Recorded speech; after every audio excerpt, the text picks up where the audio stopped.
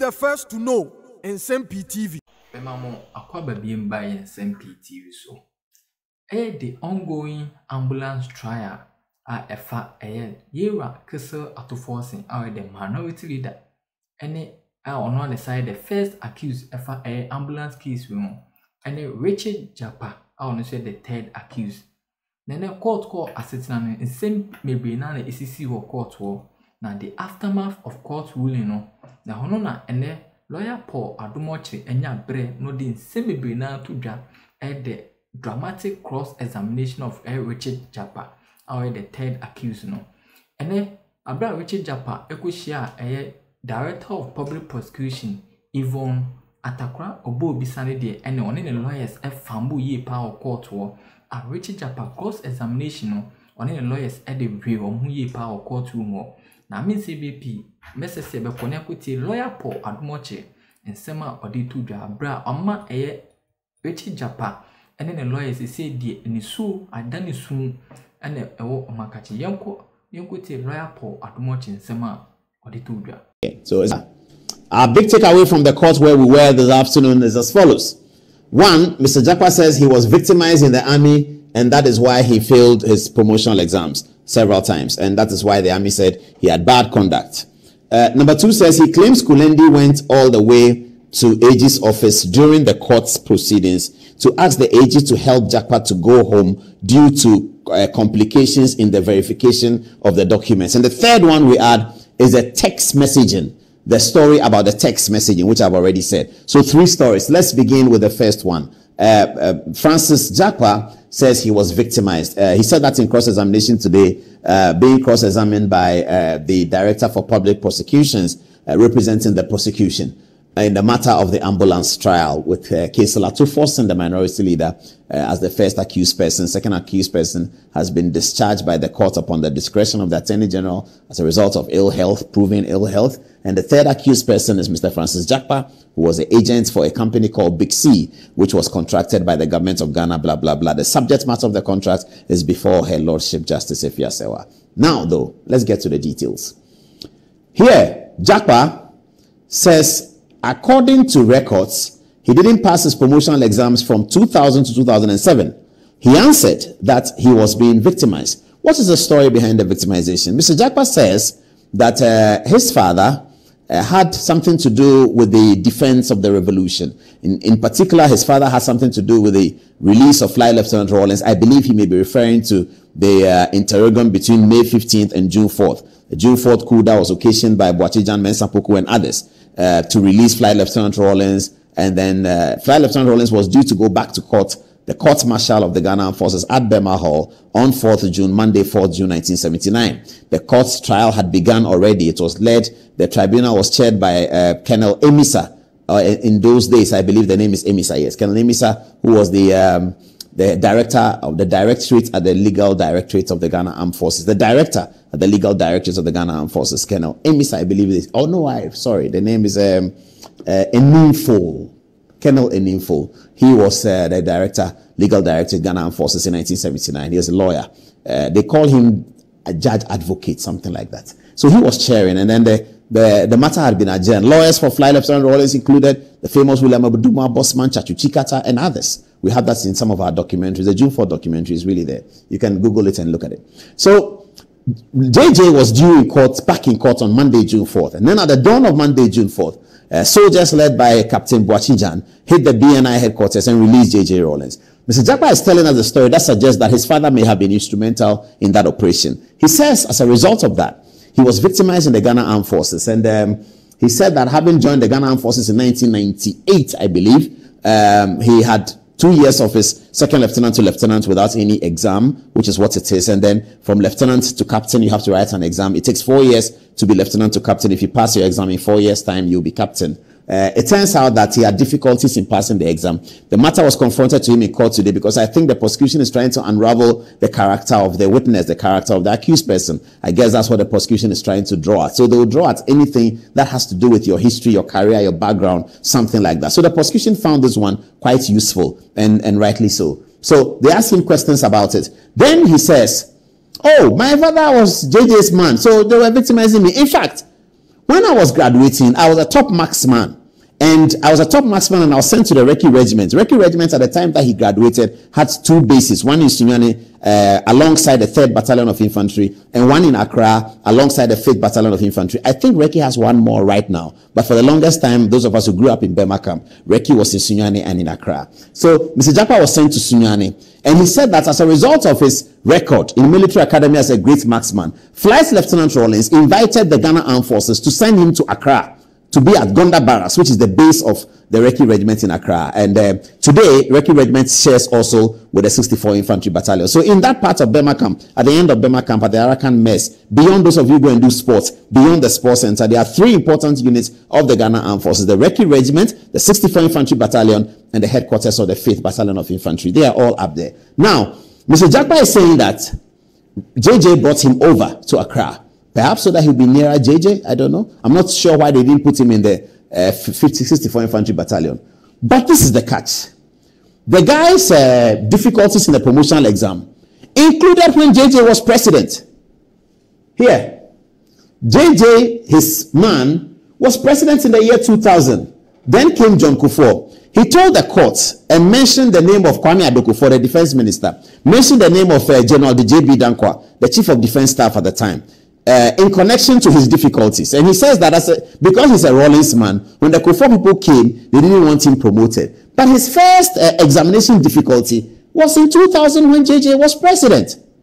So I'm not so sure. I don't know. I don't know how the court will look at it, what the value they will do. But I'm just raising these questions that sort of pop out when you look at the material. These things pop out. Guy says, I'm JJ's man. My father was JJ's man. I'm JJ's man as well. JJ actually said they should bring me to Accra. During the period of JJ, you take a promotional exam from lieutenant to captain and the people say you have failed. JJ was president. Why did you fail the exam? Oh, Kufuor and his people didn't like me. They didn't like me because I'm JJ's man. Because I'm JJ's man, when Kufuor became defense minister, he didn't want to see my face at all. He and JB Dankwa, they didn't want to see me. And so they victimized me. Okay, fair enough. That's a story. But the guy didn't pass in JJ's 2000. Ajekun Kufuor was sworn in on 7 January 2001. By the time John Ajekun Kufuor was sworn in, the guy had already failed 1 exam. And he continued to fail the other 6. But the first one was under JJ. So, does it not sound incongruous? Anyway, that's it for now. Let's get to the second level of the argument. In the second level of the argument, no, let's go back to the base before we come to this. The questions, the 2 takeaways. Let's get there first. So it's fundamental and you can move on. Yes, thank you. Now, in the second level, we have a third level on the text message, but the second level of the argument, it says, Jakpa claims that Justice Kulendi went all the way to the Attorney General's office during court proceedings to ask the Attorney General to help Jakpa go home due to complications in the verification of documents used by Jakpa to secure bail. Now, this is the story, viewers. This is because the matter is in court. The only word I can use to qualify it is interesting. He says, Justice Kulendi, thank you very much for this. Justice Kulendi sitting as a Supreme Court judge on a panel of 5. He's not sitting as a sole judge. And he's not sitting as an additional court of appeals. He's sitting as a Supreme Court judge. Panel of 5. There is not the only one on the panel. 5 of them.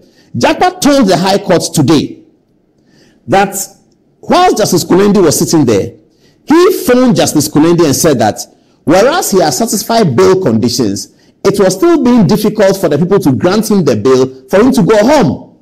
And he told the court, this also, viewers, please pay attention if you can. He told the court that Justice Kulendi, upon receiving his call, his Jakpa's call, departed from the bench.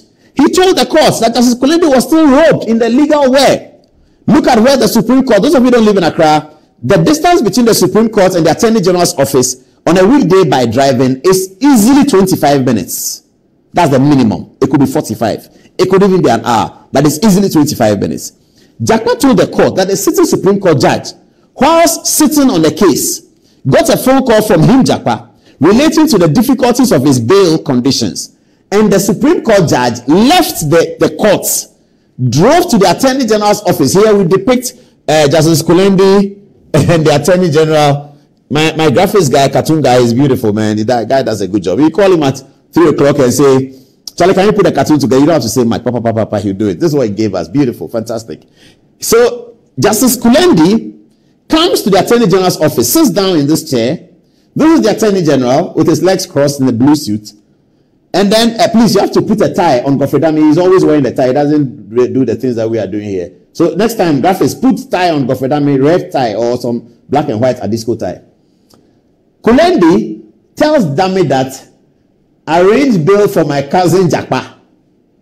He's still in his Supreme Court robe. He climbs up to the 3rd floor of the Attorney General's office, the old office, because of course there's a new office called the Law House.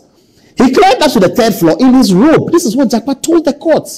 I mean, if you are Jakpa's lawyer, my goodness, what will be going through your head? That the Supreme Court judge stopped the sitting and left the floor, ran to his car, went to the Attorney General's office and told him, grant my cousin Jakpa bail. What do you make of this story, viewers? I don't know. The matter is still in court and is before. Next photograph. The matter is still in court and is before the judge. So this is Jakpa in there. This is Jakpa in there. And he's looking for bail. And he says that Kulendi, he makes a phone call to Justice Kulendi, and Justice Kulendi stops his work. I mean, this is what he said. Justice Kulendi stops the work that he's doing, hearing a matter before the Supreme Court. He is still in his red and black robe, goes to Attorney General's office. This is what Jakpa told the court today. We have nothing to say about it, just to say that it's very interesting. Very, very interesting. Anyway, now the last part of Jakpa's testimony, which is the most bizarre, is what I told you about. Text messages are 68. 68 text messages that he sent to the Attorney General, and the record shows the Attorney General replied 2 of the 68. He sent 68 messages, Attorney General replied 2. He was asking court that, can you confirm that many of the text messages you sent to the Attorney General, he didn't reply, he replied only 2 of them, which had to do with a schedule for you guys to meet. Then he says, he didn't reply because the text message I sent is motivational message. You are an accused person. Every morning you are sending an Attorney General motivational message. Is he your friend? Is he your church member? What are you sending motivational message? Do you go to the same church? Are you in the same fellowship? You accused person, third accused. You claim that Attorney General help you secure bail. Every morning I'm sending him text motivational. I want to see some of those messages. Does it say that give up not, don't despair, move on to the next level. If you fail, you rise again. Good morning, Attorney General. Is that the thing he was doing? Is that guy a member of your church? Mr. Jakpa, this is what he told the court. This is what he told the court today. This is the kind of witness we are dealing with. The guy who can have a 26-minute phone call and produce only 14 minutes. He has 68 messages. He produces 25. Why do you produce 25? That is my case. This is my case. I have to produce my own. This is my case. So the other one is his case. So it's up to him. Me, I'm doing my case. I'm not doing his case for him. So the text messages that will exonerate him, I won't give it to the court. I will keep it to myself. The one that I think that the court will look at it and agree with me, I will give it to the court. So court, I have looked at all the 68. It's about 25 that are in my favor. So court, here, 25 gets. That's Jakpa. The same text messages are handed over to the NDC. So you see, I've been telling you that there are some good people in the NDC. When the NDC did a press conference, they were unaware that Jakpa didn't give them all until we came to show it here. So some of them were calling me and saying, what the asset party is in the Jakpa thing? When Johnson said, look at it, so Jakpa, he deceived the NDC chairman and Nsem-Pii because he didn't give them all the text messages. They thought he had given them all. So the ones that we got, they didn't have. And that's what Jakpa confirmed to the court today. That he gave only 25 text messages out. The audio recording, he put out only 14 of 26 minutes. That's what he did. He picks and chooses. He's not interested in telling the court the whole truth. He's not interested. He's not interested in telling the court the whole truth. It would appear so. I hope he's interested. But it would appear that he's not interested in telling the court the whole truth. I don't know. Maybe he is. Maybe he's not. But the way it looks, you have to decide, viewers. And I'm sure that his lordship will decide so that we all know. But the way he does it, well, what can you say? I don't know. I really don't know. You don't know whether you should believe him. You don't know whether you shouldn't believe him. But he says, court, take 25. That's fine. That's okay. Take the 25. Take it. It's fine. Then the Attorney General now says, oh, you are giving the court 25. My lords, I want to bring all 68 so that the court can take the value of it. 68 is the whole truth. It's nothing but the truth. 68, the whole truth. Nothing but the truth. Then lawyers for Jakpa, we can't tell whether it's on the instruction of Jakpa or it's on their own instincts. We really can't tell because lawyers are usually working on the instructions of clients, but we don't know this one. What happened though is that lawyers for Jakpa come out and say, Judge, we will object to your taking the text message from the Attorney General. We will object. That's what the lawyer said. We will object. Now, what is the basis of the objection? Of the objection? Then one of the lawyers says that the text message, the typed document that Attorney General is submitting is black and white. In text, some is green and some is white. Why is his own black and white? Viewers, you know the answer to the question that the judge gave? The judge said, but you two, the text message you brought, it was in black and white.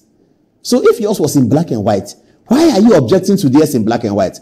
Then the guy says, well, the fact that ours is black and white was accepted doesn't mean that his own should also be accepted. Another lawyer said that, okay, let me study it first. So the court held the matter down and said, okay, let them study it on Thursday. Let's come and hear the objection. If there's no objection, we'll accept it. If there's an objection, we'll hear it and we'll rule upon it.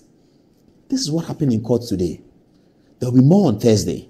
But you have to remember that Mr. Jakpa says out of 68, he gives 25. He doesn't want to give the rest because to go against his case.